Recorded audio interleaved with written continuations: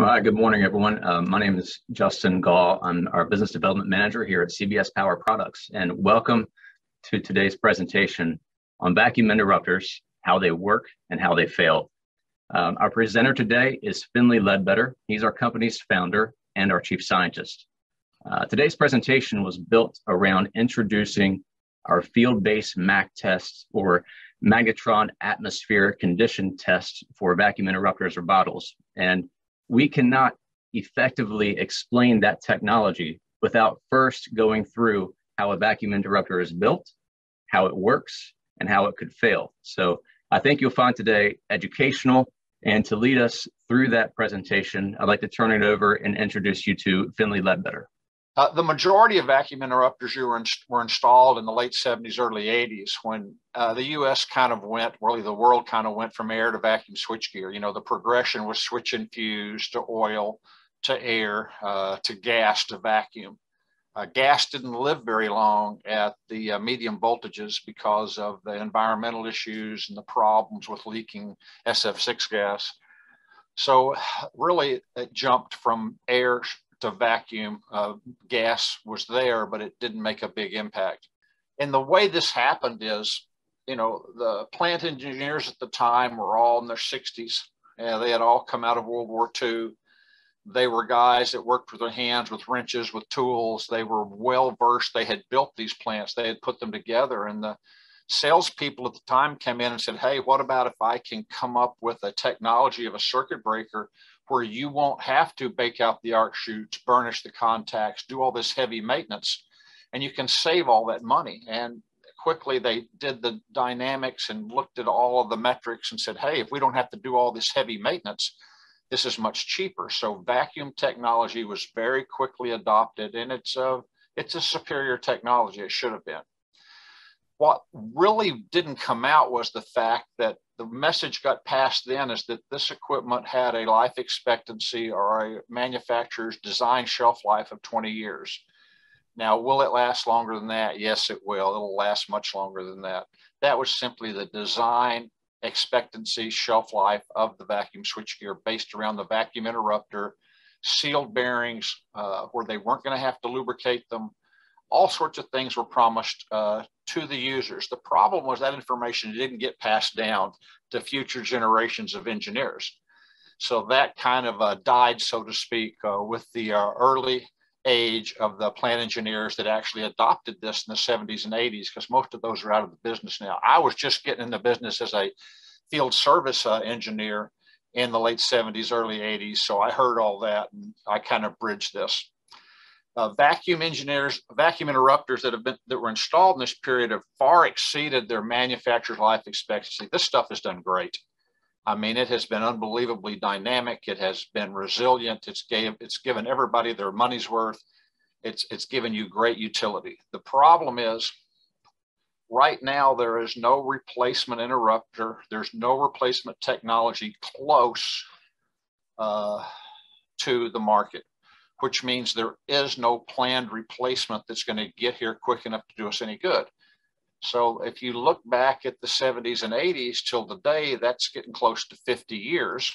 There's no replacement. So we have to find a way to keep this equipment in service for 100 years. Now, everybody's going to look at the ground and say, 100 years, are you kidding me? I'm not kidding you. And we can do it. You know, the thing we've been missing is the vacuum interrupter. The mechanisms, the busing, the controls, the instrument transformers, we can replace all that. We don't really want to move this old switchgear anyway. That means we're going to have to disturb the cables, which is going to be a whole nother problem we don't want to deal with. Most of the switchgear is being installed in areas where equipment has grown up around it. Walls have gone up. It's harder to get out. The downtime is tremendous. We can recondition or remanufacture the mechanisms. We can install new motors, new coils. We can retime the mechanisms. We can replace the vacuum interrupters, and we can keep this equipment in service. All you have to do is upgrade the instruments, upgrade the instrument transformers, and you've got essentially new switchgear, because the rest is copper, bus, nuts, bolts, and steel, and it'll live 100 years easy. So it's your job, the 300 people on this call. It's been my job for 50 years to find ways to keep this old equipment in service. And now we're being asked to keep it in service 100 years or more. So think about that one. A failure of a vacuum interrupter could result in unnecessary downtime and damage to the surrounding equipment. That happens all the time. When I first got in this business, we saw a vacuum interrupter failure very seldom. Okay, and when we did see one, it was usually not a catastrophic failure. It was usually found in maintenance. We'd do an AC high pot test, go, no go, it would not go. So we would contact the owner and say, hey, you've got one vacuum interrupter. And we probably saw this once a month, twice a month. Today, we see about 20 a day. And when I first got into this business, we saw maybe one every month or two. We did not see very many at all in the late 70s, early 80s. What really happened here and what drove us to this decision to do this, to give you a little background, and I'm going to move faster, I promise, when I get through this slide.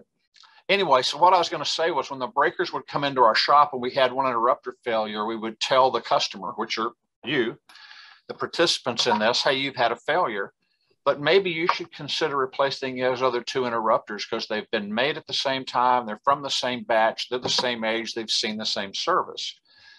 But quite often, most of the time, we would get the order just to replace one interrupter. It would go back in service, and then at some point before too long, we might see a second failure on that breaker. With this equipment, we can qualify those other two interrupters and determine if they really are in danger of failure or not. Because quite often, it's simply an accelerated leak rate on that one interrupter. The traditional tests, there's a pass-fail test, which tells you today the condition of the interrupter. And that's not capable of determining the level of vacuum inside of the interrupter or not capable of determining the life expectancy. Westinghouse, Cutler Hammer, Eaton today, GE, ABB, Siemens, Toshiba, Fuji, all these manufacturers use MAC testing at their factory. They use a magnetron test set to test the vacuum interrupters leak rate as they're manufactured in batches at the factory. They've always used it. This is nothing new. All we did was miniaturize this and develop a way to take it to the field. These are the standard tests used by the original manufacturers, used even today at the factories to determine the leak rate. This is a basic design of a vacuum interrupter we're going to go through here, and hopefully you can see my cursor.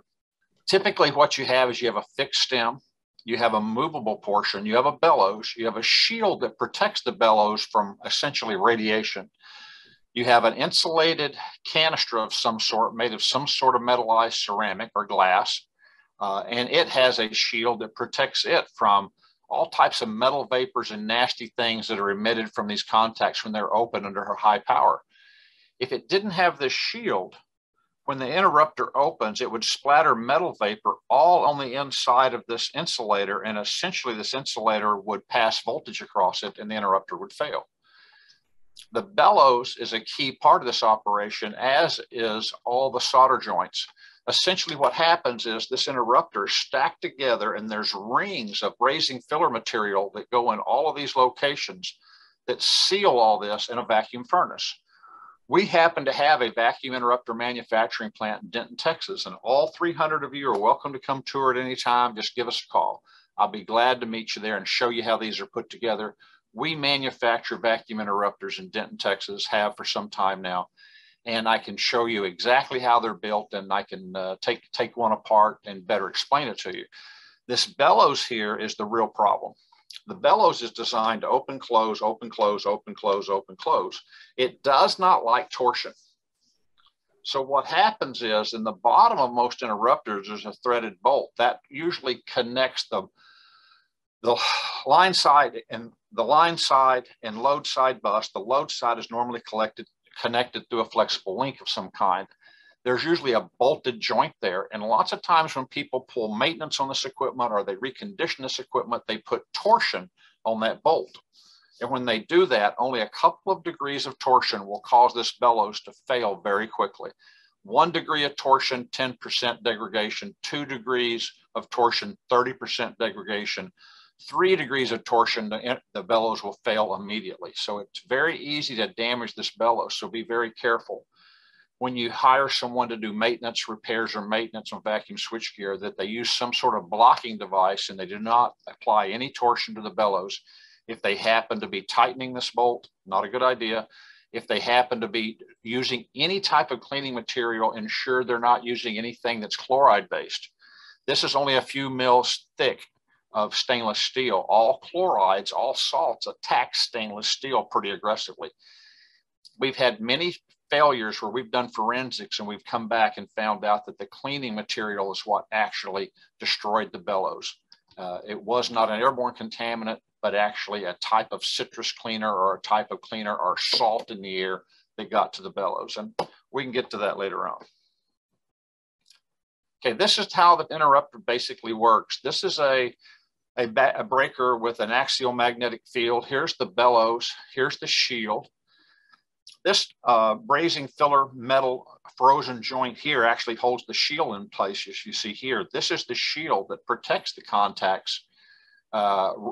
Whenever it opens, protects the, well, let's just run it out here to where we can see.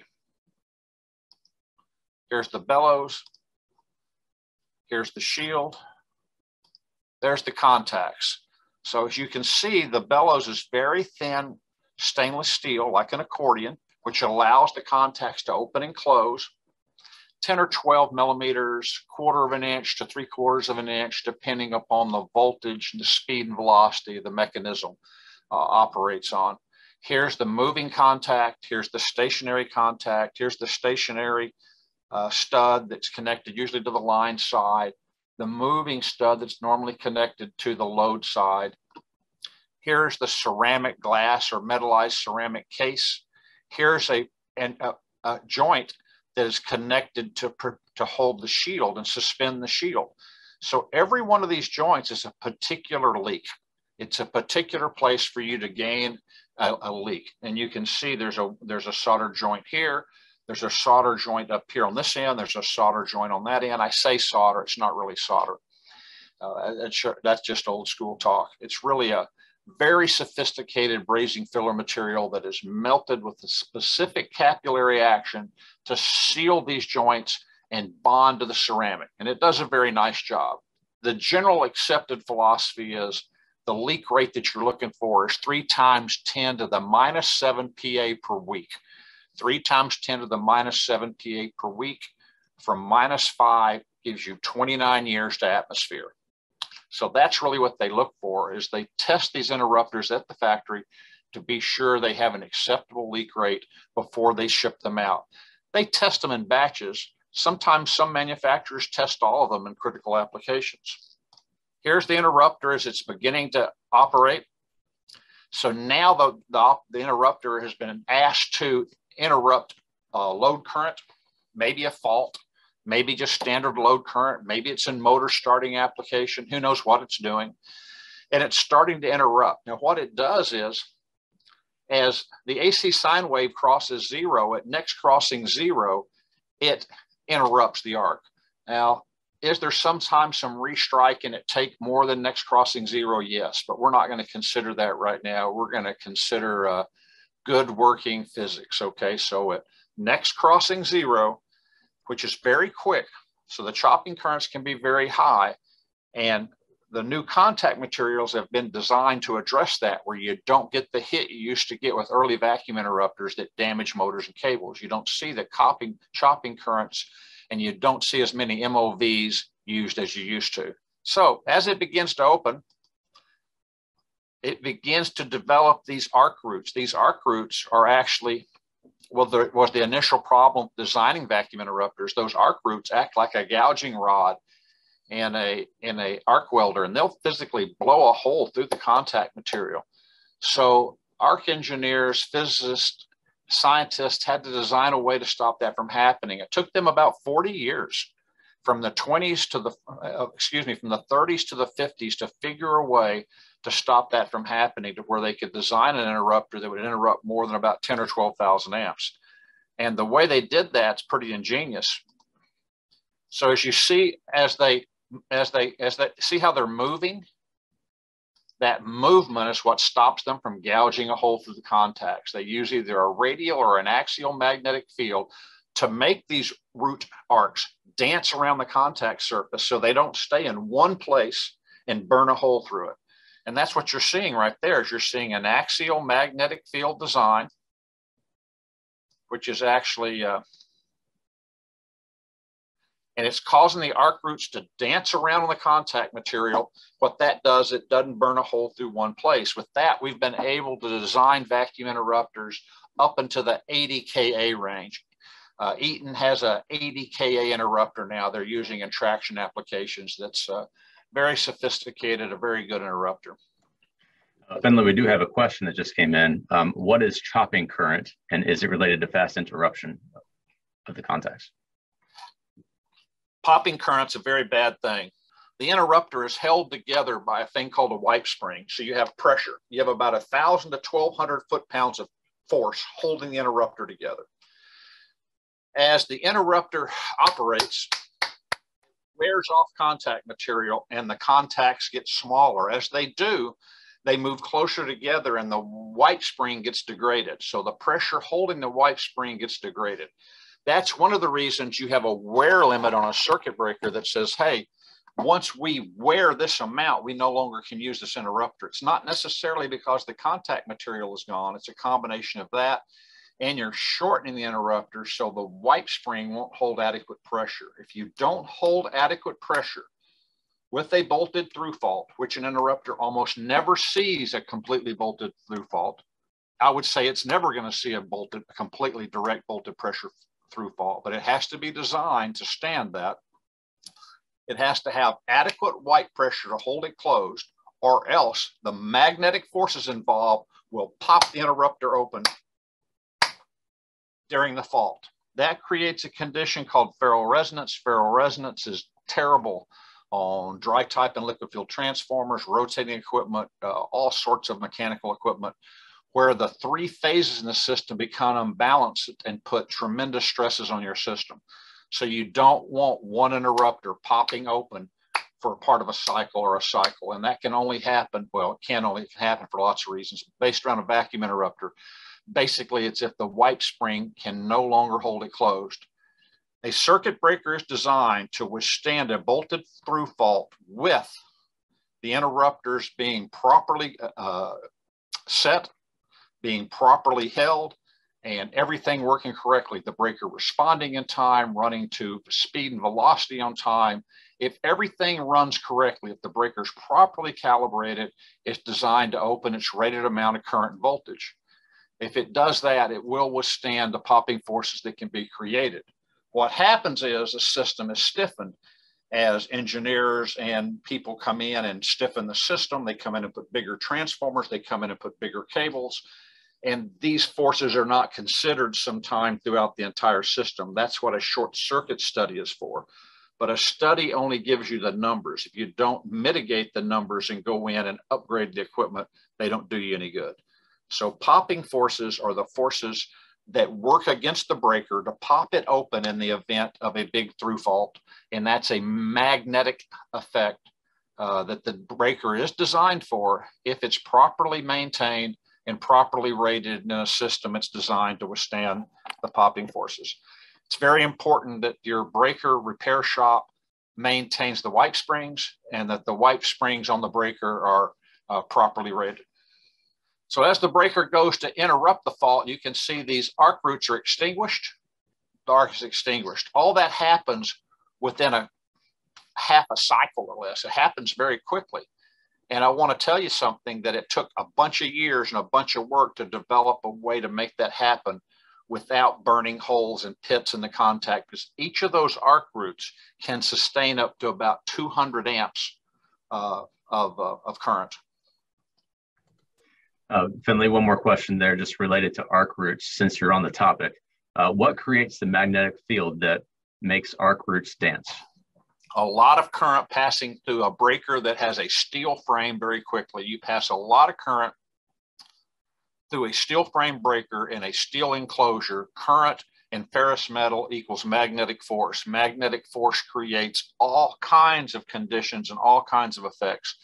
The popping forces are basically an impulse of energy passing through the breaker that will be joined or added to by magnetic forces. There are a lot of things involved in creating popping forces. I think the proper way to look at it is it's a magnetic effect. The most common failures in vacuum interrupters are contact erosions, number one. Every time the breaker opens and closes, you get a little bit of erosion, whether it's under load or not. The higher the load, the faster it's going to erode. Other things that happen is physical force.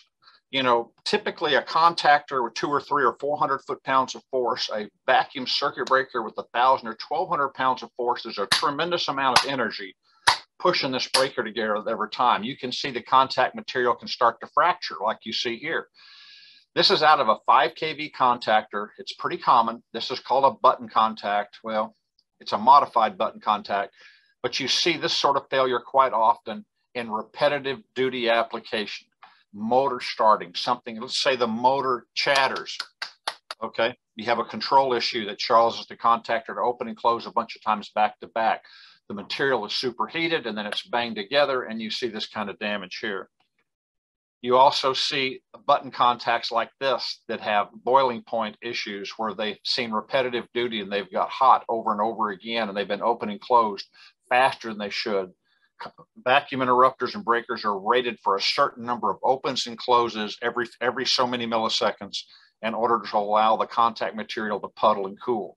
If you exceed that, especially in motor starting applications, you'll see this kind of failure. This is a radial magnetic field GE design. This came out of the facility in Iowa. This is a typical example of an interrupter that has been in service for some period of time. And the sacrificial contact there, the part of the interrupter, the main contact, has seen a lot of damage. This would see a contact resistance of about 100 microohms, and it would be something that you would want to replace. This would be a contact erosion failure. The number one failure in vacuum interrupters is contact erosion, not loss of vacuum, okay? The second failure is mechanical failure. Mechanical failures are due to them being operated with wipe spring issues, with popping forces, all kinds of design issues, bellows failures, all kinds of failures that can happen. Here's one where the physical contact in an Eaton interrupter fell off. It wasn't properly brazed at the factory and it was loose inside the interrupter. There was physically no contact attached to the moving side of the interrupter. You see a lot of bellows failures. This is normally due to some torsion that's exerted on the interrupter in maintenance or in test, or it was improperly installed at the factory. This is a bellows failure. Mechanical failure also can occur because interrupters are designed for so many thousand operations. Every breaker, every interrupter has a design target of so many thousand or 100,000 operations. A contactor, for instance, is designed for repetitive duty, so it may have a 1,000,000 operation life cycle design. A circuit breaker may be only a few thousand, 20,000, 30,000, 100,000, depending upon the design, voltage class, and operating criteria of the breaker. So when a breaker starts to exceed its mechanical limits, you'll start to see mechanical failures. You also see all kinds of failures when foreign objects get into the breakers: snakes, spider webs, birds, corrosion, salt water, flood waters, all sorts of things that cause mechanical failures. Loss of vacuum is typically a catastrophic event if it's called upon to operate, depending on if it's a grounded or ungrounded system. You also see catastrophic failures and you see passive failures. You'll see vacuum interrupters fail. You'll test them, they'll be failed, but it was never called upon to operate anywhere near its full range of capabilities. Therefore, it never had to operate, so it didn't fail. But it would have if it would have had been called upon to operate under full load or full capacity. These are examples of interrupters that we've found in the field in situations to where interrupters with loss of vacuum were called upon to interrupt a big load, long piece of cable, big motor, or a fault. The way the pinning discharge mechanism works, the way our test set works, the way everybody else's test set works is very simple.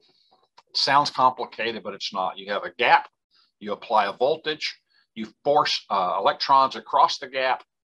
The higher the pressure inside the canister, the more electrons that are going to pass the gap. The fewer gas molecules in the chamber, the fewer electrons that are going to pass across the gap.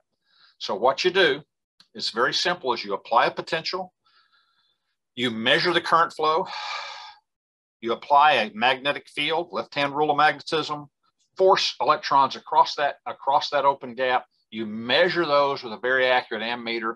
You feed that into a small computer and you calculate the pressure back based on a pressure curve, which I'm going to show you here in just a second how we do that. So basically we charge the interrupter with a high voltage. That aligns everything. A few electrons start to cross. We interact a magnetic field. More electrons start to cross. We compare the two. That equates to pressure. Let's do that again. We apply a potential, 25,000 volts DC. Then that starts to force a few electrons across the gap. Then we apply about 1,000 Gauss magnetic field for a very short period of time. We take a sample measurement of the number of electrons that are passing across at that time.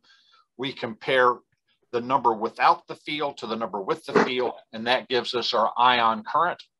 And then we have a curve that I'm going to get into in a minute that explains how we take ion current to pressure. This is Paschen's dry air curve. Paschen actually had a curve for all gases. It shows that dry air at about 1 centimeter has about 400,000 volts of braking capacity at -5 PA. PA is Pascal. That's a measure of pressure. You can see here that it's very stable for a long period of time. And this could be 20 years. This could be 30 years. If it's a Mitsubishi interrupter, this could be a hell of a long time because Mitsubishis have a very low leak rate. So as you begin to progress here, you start to see here, according to Paschen's research, the pressure starts to change. And somewhere between -2 and -1, it fails, and the interrupter will no longer do its job. So basically, you have 3 zones. You have this zone here, which your children can worry about it. You have this zone here, where if it's a critical application interrupter, you need to be concerned. You have this zone here. If it's in this zone here, you need to replace it. You need to replace the interrupter, replace the breaker, replace the switchgear. Basically, it can be worked up into 3 zones: safe, be careful, and replace. And this is all based on condition-based maintenance. If this is running on the primary coolant pump of a nuclear reactor, you might treat it differently than if it's a circuit breaker that's running the parking lot lights at a paper mill somewhere in the Southeast. And that's a good point to bring up the next question that I have here. Are there any limitations to operation based upon high and low temperatures? Yes. If we're talking about vacuum interrupters are very robust. And high and low temperature do not affect them as much as the rest of the breaker. Obviously, lubrication, insulation, condensing moisture, hot, cold is bad for everything. So there are problems that come from high temperatures, low temperatures, but what they really don't like is changing temperatures, going from very cold to very hot, very cold to very hot. We're talking about the circuit breaker itself. The vacuum interrupter itself is thermally very stable. There are thermal limits that each interrupter is designed and in design test it's tested for. I don't have those numbers on the top of my head. I could certainly get them for you, depending on what type of breaker you have. Obviously, circuit breakers and most electromechanical devices do not like cold because lubricants do not perform well in cold. Most devices do not like varying thermal temperatures, starting a big motor in a cold environment, then going cold and starting a big motor, doing that over and over again. A lot of condensation happens. A lot of corona develops. Water trees change. Lots of things happen in those changing thermal environments with the older insulations. Newer insulation, not so much. So to answer that question correctly, I'd have to get into what type of equipment are you talking about? What equipment do you have? What altitude are you at? What temperatures are you talking about? Be glad to discuss that with you offline after the presentation. If you want to get my number and give me a text or a email, I'll get back to you on it. Hey, Finley, thank you for that. And then one last one came in, and I guess it's about the chart you currently have up in the pressures. Is this a pass-fail test or something like MAC testing? Say it again. The passions curve here, where we're looking at the chart, is that from MAC testing or is that from a high pot of pass-fail? This is an applied potential across an air gap, and this is the amount of voltage that that air gap will withstand as long as it's at that pressure. So you see at the bottom at -6, -5 is the pressure on the moon. -5 is approximately the number of gas molecules on the moon. So you have a very low pressure at -5. Interrupters are normally manufactured below -5. When they begin to leak back to atmosphere, which they all do, eventually it will get down between -1, -2 and fail. The question is, how long is that? Is that 20 years, 30 years, 50 years, or 100 years? Well, our research has determined that with most interrupters, it's in excess of 30 years. Modern interrupters are not nearly as good and have a much higher leak rate than some of the older interrupters. So that's a conversation we're coming to here in a minute. Let's move forward. The way we create a pressure curve is we take a turbomolecular vacuum pump. Here we puncture a vacuum interrupter with a welded joint. We connect a hose and we pump the interrupter down. And then we take a very accurate calibrated pressure transducer and we measure the current. And then as it's being pumped down, we test it with the magnetron test set, and we get 40 points going down and 40 points coming back up. And that's what is programmed into the MAC set for each interrupter. So basically, to get an accurate pressure, you would have to have a specific pressure curve for every interrupter. Now you can get close, but to get accuracy be less than 10%, you really have to have a curve for every interrupter. And we'll address that here in a minute. But this is the actual process in the lab by which we gather the data to program the MAC set with. This is a typical example of, there's a technical paper that we'll have at NETA and that I can send to you if you reach out to us after it, where we went and we tested 350 vacuum circuit breakers in a particular facility in one place over at one time. And this was the result. These were a manufacturer. There's only one manufacturer that's that's manufactured the same breaker for 40 years. So I'm not going to tell you who it is, but that particular breaker was a 15 kV circuit draw out vacuum circuit breaker, and the same breaker has been manufactured for 40 years. And we have equipment in the plant that was from 4 or 5 years old to 40 years old in the same breaker. And we were able to test them in one maintenance outage, do all sorts of electrical tests, MAC test, high pot test, timing tests, all sorts of things. And we extract this information. The equipment that was 1 to 10 years old, we saw very few high pressure interrupters. We had only a few medium pressure interrupters. We had a few that were in danger, and we had a few that had failed. And this is an equipment that's less than 10 years old. Equipment that was 11 to 20 years old, we had a similar result, but you started to see more high pressure interrupters and a few failed interrupters. When you went to 21 to 30 years old, we started to see fewer really low pressure interrupters, way more medium range interrupters, and more concerned interrupters and more failed interrupters. When you went from 31 to 40 years, things changed tremendously. So by the data we've gathered here and through testing thousands and thousands of interrupters, it's our belief that most modern interrupters have a life expectancy of close to 30 years, not the 20 years that was originally promised by the manufacturer. And many that we see that are 40 years old still have plenty of life left in them, but they do begin to near failure. This is what the TS4 MAC test set looks like with its flexible magnetic coil and the set attached to a Eaton VCPW breaker. You can see the coil is attached that creates the magnetic field. attach the test set, and this will read out in both ion current, and it will interpret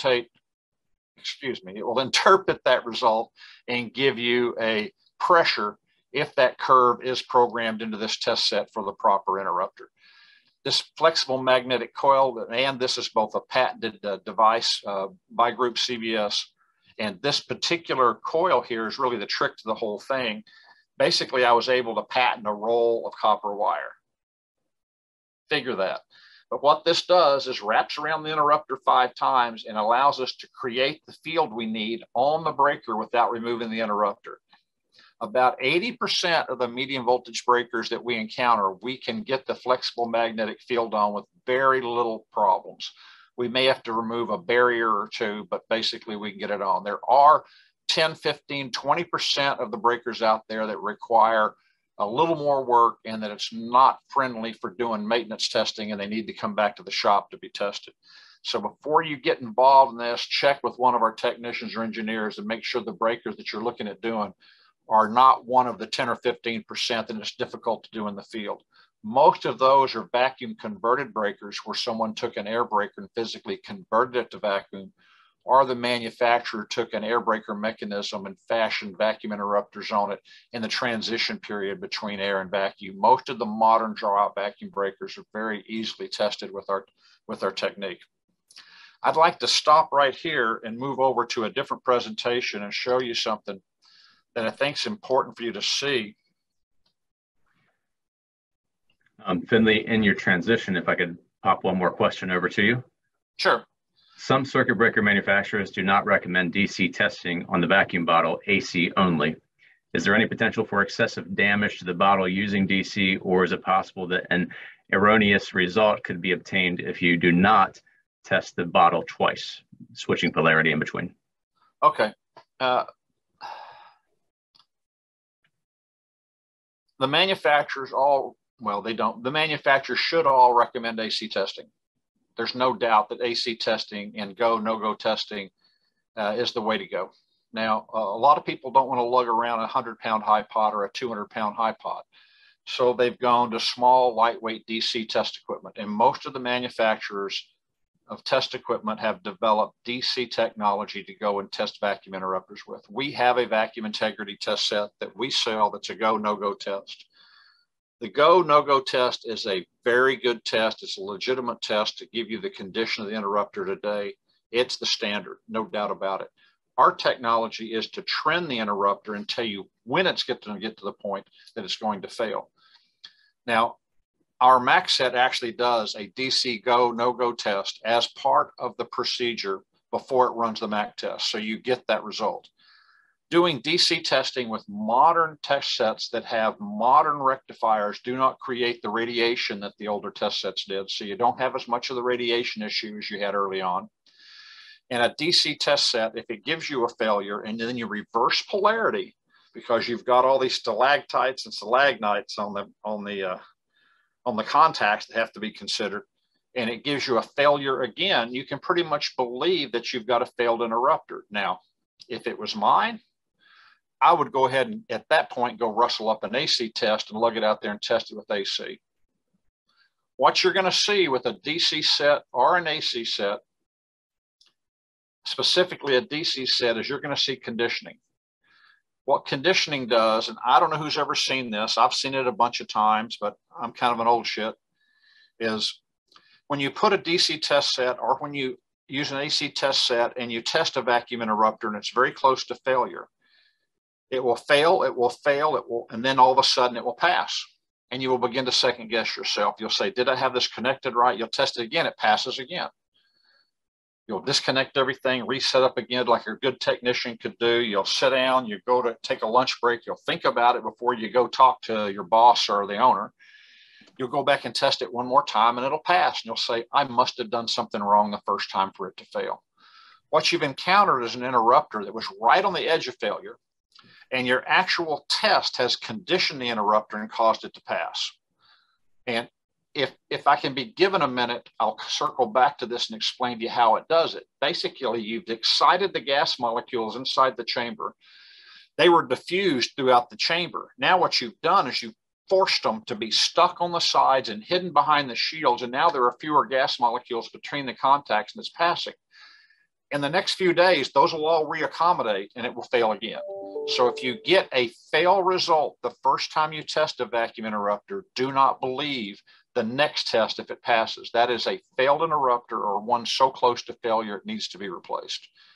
So my answer to the question would be, if you have a DC test set and it passes, you've got a good interrupter. If it fails, you should question it. You should reverse polarity, test it again. If it still fails, I would probably go get an AC test set and put on it before I tore the breaker down or declared the breaker not fit for service. Okay, thank you, Finley. I've got several questions coming in. We can table those until you finish the presentation if you'd like, or I can continue on with a couple more. Let's try to get through the material here because we're getting close to our hour. This is actual vacuum interrupter failure plot where you see the equipment was installed in the 70s and 80s. In the 90s, a lot of the gear was replaced with vacuum gear. And then you start to see failures in the 2000s. You can see where we're at today and you can see what's happening. The failure rate is strictly a bathtub curve, just like everything. You know, your flat screen TV, your lawnmower, everything you buy has a bathtub failure curve. The problem is we're trying to determine today for the vacuum interrupter really where this is. And this technology, this equipment is the only tool we have to determine that. So as this window begins to open and we see more and more failures, we're seeing about 9 times the failures today we saw in 2000. And as this continues to accelerate, it's something that needs to be considered. And if you do a go, no-go test, and then you wait 5 years to test the equipment again, it could have leaked to the atmosphere in that 5 years, and you will have been running your equipment unprotected. That's what you have to be concerned with. This is a short video that shows the field coil being attached. Basically, to run the test, you take this coil and you attach it and wrap it around the interrupter. We also have rigid coils built for specific applications like GE power back breaker, VHKs, add-backs that go on very quickly. But this particular flexible coil takes 2 or 3 minutes to install, 5 wraps around the coil, then attached to the test set. Overall, the MAC test will take about 20 minutes longer to do than your normal testing. Probably 30 minutes on the first one, then about 20 minutes after that if you're using a flexible coil. If you're using the rigid coil, it's only a few minutes. The rigid coil is very quick. The flexible coil is universal. It's what comes with the test set. That's basically attaching the coil to the test set for the project. As you see right here, guys, this is the rigid coil that attacks the GE power back breaker. You see the handle on the top. You just physically take it off and douse it over the pole 1, 2, 3. It's very quick to do versus the flex coil.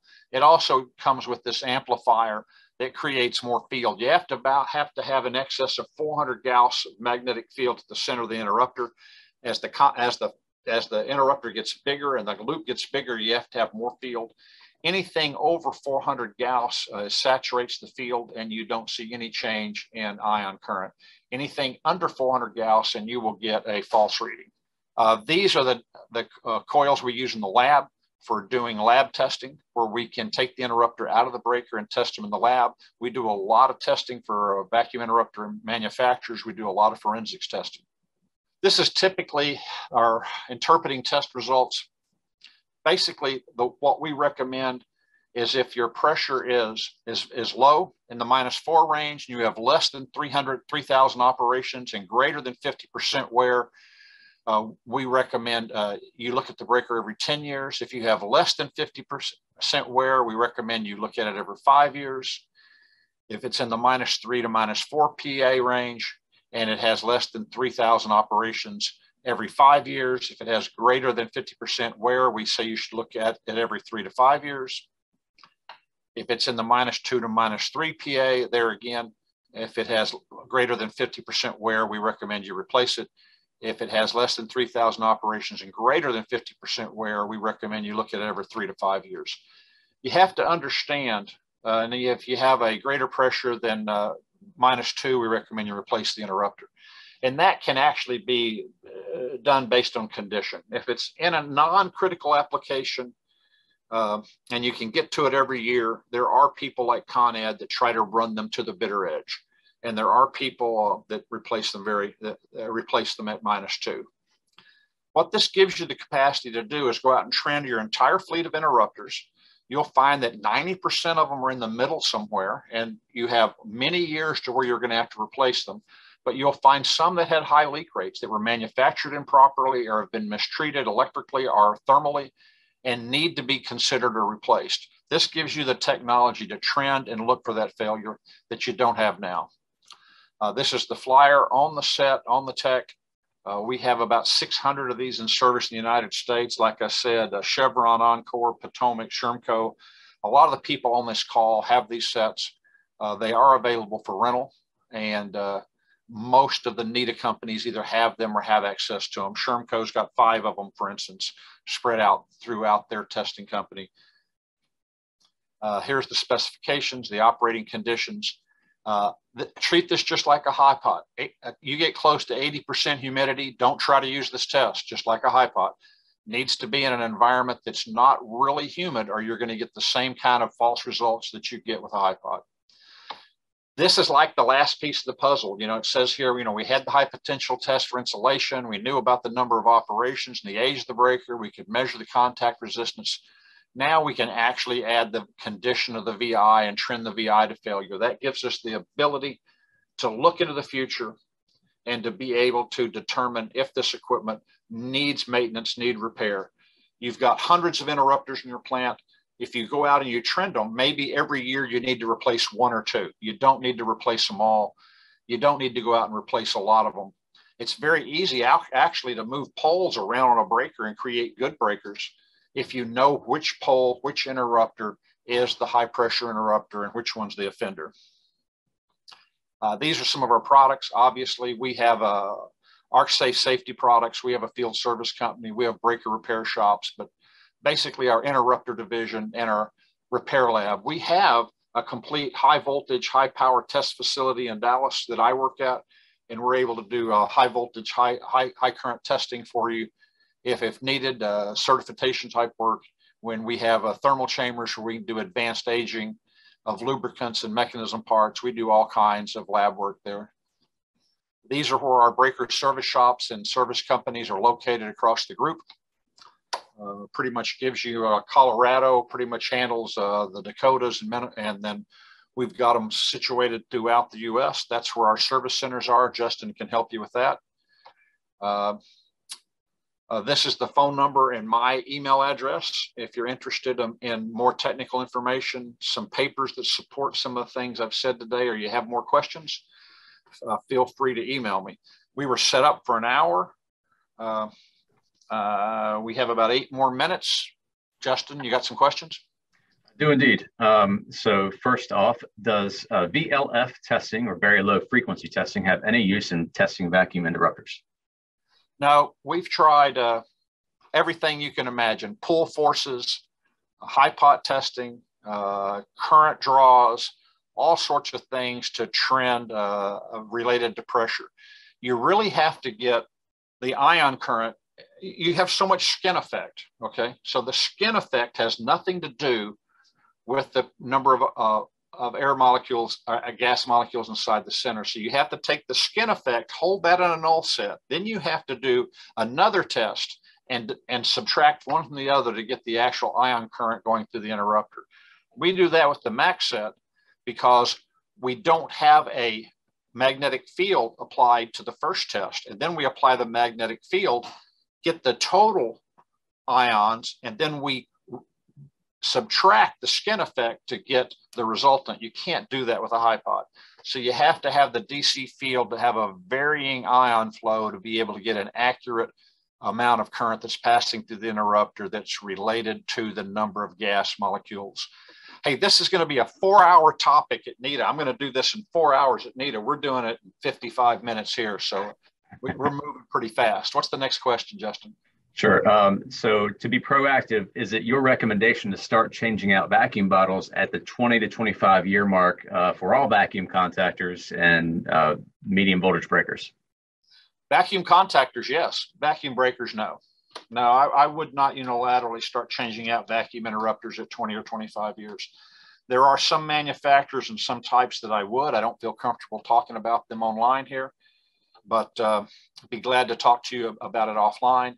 There are problematic interrupters, there are problematic breakers, and there are some that perform very well when they're 25 years old. So no, I would take and I would bring in someone and I would add to your normal maintenance testing a MAC test, get a baseline test, and at the next maintenance cycle, get another test, chart a trend line and see which ones have steep trend lines to failure and which ones don't. I think if you replaced all the interrupters you have that are 20, 25 years old, probably 80% of them would still have an excess of 10 years of service life left. So I would not recommend that. It'd be very expensive unless criticality is just so important to you. We have some applications like in submerged arc furnaces where they have to replace them very often. We have some government installations in places that replace things very often, but general industrial and utility applications, it's going to be in excess of 20 or 25 years before you're going to need to replace the interrupter. And you're going to find some in your system that are still in mid-range condition 25 years in. You're going to find some that are failed, and you're going to find some that are near failure. And those are the ones you need to find. And that's what this technology is for. Thank you, Finley. Just a reminder that this is being recorded and we will have this available likely early next week. We'll do some edits to it and have it out to the registration list. A couple more questions here, Finley. Looks like we have at least 4 more minutes. What happens when you get SF6 gas leaking into the vacuum interrupter?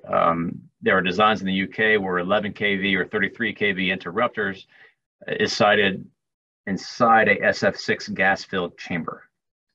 Okay, SF6 is very heavy. Okay, SF6 is very heavy. So typically you don't get much SF6 inside the vacuum interrupter. And if you did, it would be a good thing, not a bad thing, because it's a very good insulating gas. If you could fill your interrupter with SF6 and keep it in there, that would not be a bad thing. It's kind of like getting Ascarol or PCBs in your mineral oil. That's not a bad thing until the environmental issue caused. So since SF6 is very heavy, if you do, it typically propagates toward the bottom. It tends to settle. And when you have a leak in an SF6 interrupter, typically it leaks to the ground, okay? If you had a leaking vacuum interrupter inside an SF6 environment, which there are a lot of gas enclosed vacuum breakers, I think you would treat that just as if it was a normal vacuum problem. We do have special coils, and we do all of the different oil circuit or gas circuit reclosers. So we do have utilities that use our technology on bucket trucks and test all their reclosers. So we do see some of that. I think getting SF6 in your vacuum interrupter would be way better than letting moisture into your vacuum interrupter. So, you know, obviously I haven't tested that. So, you know, just from a pure, looking at it from the pure science side, I wouldn't be afraid to get SF6 in my interrupter. I don't know how that would happen or when it would happen, but if it did happen, it wouldn't bother me. All right, the next question I have is this listener has read in NETA that performing an AC high pot test on vacuum bottles has a radioactive hazard. Can you please explain why and how serious is that? Yeah, there's really no radiation hazard with AC, it's with DC. If you have a half-wave rectifier powering your DC high pot, then you can create some small level radiation. The smart thing to do if you have any concern is point the breaker toward the wall where the steel faceplate, the blast plate on the front of the breaker is between you and the breaker. Attach your high pot, back up 10 feet, and don't worry about it. The radiation emissions are very small, and you'll have to have an old Vaughan or an old Hypertronics test set with a half-wave rectifier to get any substantial radiation output. Not really with AC. Any particular thoughts on advantages of vacuum breakers installed in a gas insulated switchgear? If you could get the vacuum interrupter inside an SF6 enclosure and fill it full of SF6, you would have a very dry environment. You'd have a very safe environment. The problem is SF6 breakers leak. They leak. Their leak rate is 100x of the vacuum interrupter. a vacuum interrupter is 100 times more reliable than an SF6 breaker from a leaking standpoint. We repair SF6 interrupters, and keeping them from leaking, resealing them, pressure transmitters, seals, the mechanical seal where the operator goes through the gas chamber. SF6 breakers are problematic. At low and medium voltage breakers, you need to get rid of them and go strictly to vacuum breakers. There's no doubt about it. Plus, there's legislation and changes in OSHA coming that are going to require you to replace these gas breakers. Even more problems keeping up and registering the gas in the future. But if, SF6 is, from an engineering standpoint, if we were in a suit and the whole world was filled with SF6, we would not have many electrical fires. All right, Finley. Well, we are right at the hour. What we'll do is we'll take these additional questions. I'll forward them to Finley. We have email addresses for everyone that's registered, so we'll get right back to you on those as we can. Everyone, thank you. We're excited that you joined us. There was a lot of enthusiasm for today's call. Finley, thank you for a great presentation today, sir.